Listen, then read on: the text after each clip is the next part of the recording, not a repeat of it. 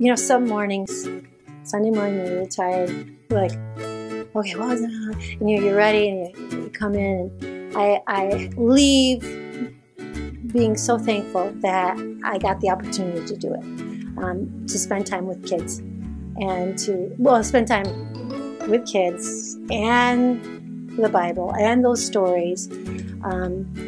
Just bringing it together, walking in faith together. I love it. I feel that I totally overschedule myself, and many times I jump in and I volunteer to do something and then realize, wow, this is a little bit more than what I felt I could handle.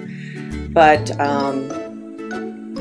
maybe God was thinking about this at the same time. I initially was put into a classroom with 2 other teachers that mentored me, and we spread the load, so to speak, and it was very doable. Well, I teach the youngest age right now, the 4 and 5-year-olds, and they totally get into stories. And the one that comes to mind is last year I told the story about the wolf, the shepherd and the wolf. And the kids, I could tell just by the feeling in the room, they were totally tuned in. And then when I finished the story and went to the wondering questions, they even said, I was so scared when I was at the point of the story with the wolf. And so they were right there. And it's just this little paper wolf that you're moving across the floor, but they were afraid. And which was a good teaching moment of, but yes, look, the good shepherd protected the sheep, just like Jesus protects us. Jesus wears many faces, in a sense.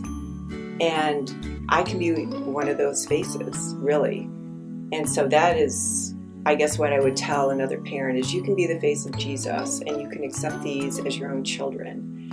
And I think that is just the most awesome experience, is to have a hug from a little 4 or 5-year-old that's glad to see you if you weren't there the previous week. It's just family. We're a church family, and these are our kids. And we have a responsibility. It's following God, it's obeying God, but God is wonderful. God is love, and you're sharing love.